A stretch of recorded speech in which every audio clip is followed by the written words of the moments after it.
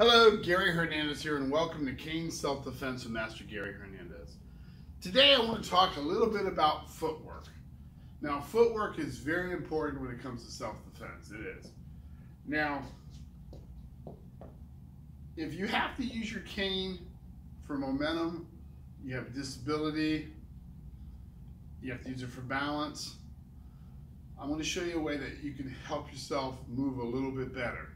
Especially if you have to kind of try to move as quickly as you can, left, right, forward, backwards, or at an angle.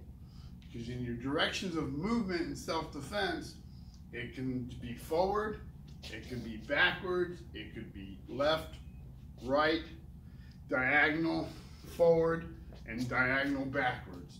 So you have a lot of different directions you may have to go in a pinch. Now, if you don't have to use your cane for mobility, you want to practice as you step, moving and having your cane up. One of the reasons you want to be able to step and move, because if you're doing a block, you don't want to stand still sometimes and just take a power block. And you may have to step back and get into a good, decent stance to block somebody with some power. If you've got a large individual stepping forward, bearing down with a punch, you know, you don't want to sit here and try to block it this way or some kind of block where your body's still here. You want to try to get this off center line so you don't get barreled through. So, you know, and again, if you don't need to use the cane for mobility or balance and you can move on your own pretty good, then you can step and you can block and you can counter. But let's say I have to use my cane, you know, to get some movement. Well, one of the things you could do, and I've seen a lot of people, you know, they use their cane for balance. Now, they have their cane and they put support weight down on it, and then they'll move. You know, like they're walking, they'll move, and they'll bring their cane, and that's great. It helps them move and go forward, backwards, left, right. But if you got to pick it up a little bit, there's a way to do that just to give you a little bit more of a little more speed. One of them is I'm going to use it to propel me.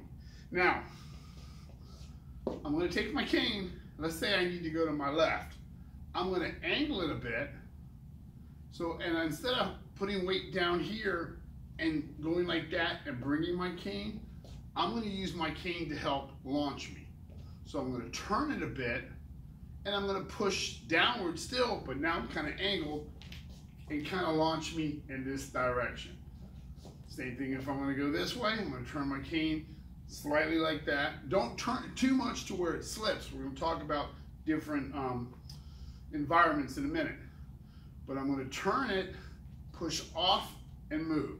So I'm kind of like pushing and propelling myself. It's giving me kind of like a kickstart in that direction. I can even go backwards, turn it, push, and bring myself backwards. And I can even go forward by angling it forward a bit, pushing, and kind of pushing myself. So someone's getting ready to maybe start to throw a punch, I'll turn, push, and then bring my cane up. Same thing if I'm going to go this way, instead of holding down to it, doing that and bringing it up, I'll angle it a bit and push off. So I'm pushing off my cane, getting me to move in different directions. Footwork's very important, so work that a bit. Have your cane here, push down, 1, 2, and bring it up. Angle it a bit, push, 1, 2, and bring it up. You can even push and then turn. You want to turn around, you can simply put it here, push, and then turn your body. So practice that by angling it. Don't go too much. Understand, first thing you want to do is check what kind of tip you have. Some canes have a standard tip, some have a real small one. Some people have the ones with the three kind of on the it's 3 different tips that are attached. So you may have different ones. Some have canes that have a swivel thing, so that might help you also. So check your cane out real well before you do that. Now, when you practice this technique, understand you got different kind of environments. Let's say we're inside.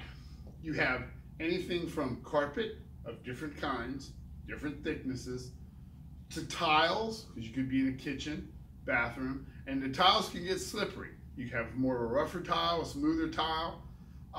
You could have even cement and concrete. It could be in your garage. So now you have a concrete-based area. You also have outside environments. You have concrete, you have asphalt, you could be in dirt, sand, gravel, you could be on grass. All those environments out there can get wet and slippery. So you want to practice very carefully. So when you're outside, if you're in dirt and you push down, make sure that you're not going to slip or nothing. Same thing when you're on grass. So definitely practice in different areas. Practice it on grass. Take your time, be careful. Practice it on concrete. Practice it on carpet, on tile. So take your time, work those techniques. Remember, cane is down. I'm going to push off to my left, I angle it a bit, and boom, and then practice bringing it up. If I'm going to go to my right, I angle it a bit and push off. So it's like I said, it's kind of kick starts me. I want to go backwards, boom. I want to go forward, boom. So practice that with your cane. Practice your footwork. Angle it, not too severe where it slips. So hopefully that helps. Footwork's important. Check your cane first, like I said. See what kind of tip you have. Work different in areas, different environments, and see how well you do. Take it slow, and then gradually pick it up a little bit. You're gonna know your speed. You know your speed. You know your body's condition. You know what kind of health you're in. Take your time. So hopefully that helps. Gary Hernandez, and I will talk to you guys very soon. Thank you.